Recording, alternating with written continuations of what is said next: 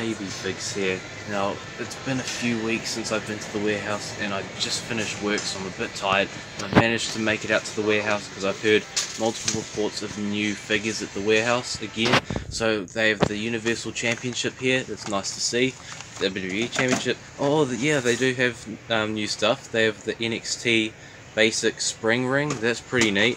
The SmackDown Live Spring Ring. And Raw, I used to be all over these kinds of rings when I was little, and I still have 3 of them today. And James Ellsworth, Series 55, I think.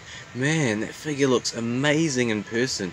I'm not sure if I'll pick it up, but wow, amazing. Oh, Big Cass, amazing looking face, but the body is just too ripped. And you can't teach that. They have 2 Big Cass figures here. Elite Shawn Michaels, they still have a few of him here.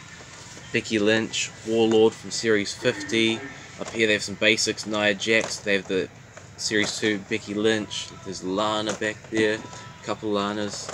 They still have Zack Ryder here, another Nia Jax, Naomi, another Lana, another Naomi, another Nia Jax, and another Nia Jax. But behind that, Undertaker. I just ordered another one of these off Trade Me, so it's a shame. Damn, but great opportunity for someone else to buy this figure here because it is an amazing looking figure. Probably the strongest figure in the set apart from James Ellsworth. Yeah, I'm a bit bummed out about that, but there's Neville back there. Just see if I can grab him out and show you guys. The king of the cruiserweights. He comes with the Cruiserweight Championship. Great looking face.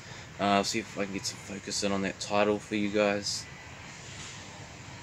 I'm not sure if I can. It's the best I can do.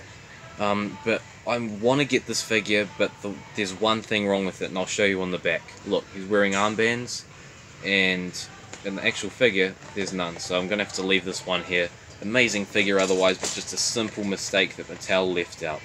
What else do they have here? They still have loads of zombies. And over here they have some masks, Ultimate Warrior, Finn Balor and Sting. They're so cool. I think that's going to end our figure hunt today. Amazing selection. Thank you guys for watching, and I'll see you next time. My bad, the figure hunt's not over. I completely missed these Money in the Bank figure carrying cases. These look so neat. I would have loved this if I was younger. So awesome, and I assume these are going to be bought so quickly. And over here they still have some of these Superstar doll figures.